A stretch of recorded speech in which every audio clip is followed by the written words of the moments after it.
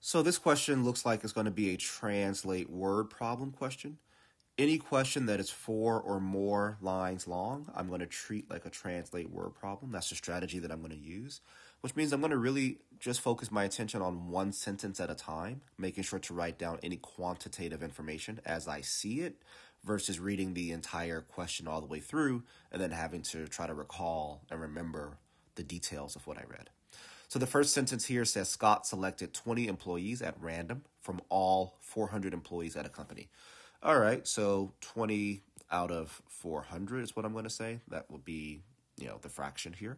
He found that 16 of the employees in this sample are enrolled in exactly 3 professional development courses this year. So, okay, out of the 20, right? So, in fact, I can say that 16 out of 20 is 3 pro dev courses. Okay. Based on Scott's findings, which of the following is the best estimate of the number of employees at the company who are enrolled in exactly 3 professional development courses this year? Okay. So basically, this fraction, not so important right now. This one, much more important. How do I know that? Well, because this fraction is all about just choosing 20 people out of 400 at random, right? This is the fraction that has to do with the actual 3 courses being taken. So 16 out of 20, I could find a percentage, but instead what I'm going to do is set a proportion. I'm going to say that the proportion of 16 out of 20, if it holds true to the entire group of 400 employees, then that 16 over 20 should be equivalent to x over 400. This is, again, not the only way to do it. So here, when I multiply 20 by x, I get 20x. When I multiply 16 by 400, let me go to my calculator.